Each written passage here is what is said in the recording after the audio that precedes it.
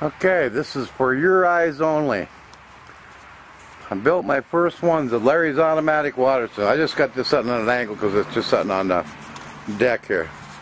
But what we got is, we took a rain gutter, and we got treated 2x4s on either side, and screwed to that. And that supports the rain gutter. And then I cut some ones per stand, so you can just put this in the garden and level it. There'll be a float here in the end. Okay? That maintains the water level. This is cool here. This eliminates the 2-bucket system. You take one bucket. All you need is one bucket. You drill a hole in there, and you get one of these little rascals, a net cup. It's a 3-inch net cup. It goes right in this 2 7/8 inch hole.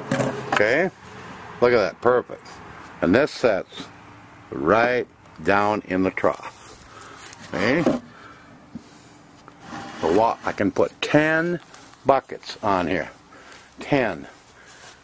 Plant it and never water it again, because this float that I'm putting in this end will be hooked either to a rain barrel, or it can be hooked to a garden hose and automatically do it. I'm going to have 50 buckets. I'm going to have 5 of these units. Now, you think that's something? Check this out. Now this is my strawberry system I'm hooked up for. It can be strawberry, lettuce, anything.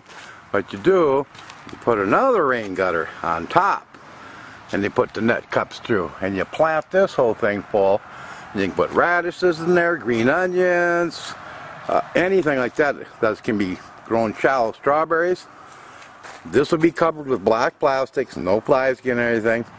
This will be heaped up with the potting mix, and then be little slits cut where each plant goes. And they'll be planted. There'll be 10 in here. I'm going to have 3 of these up, 30 strawberry plants. Same thing, float in the end.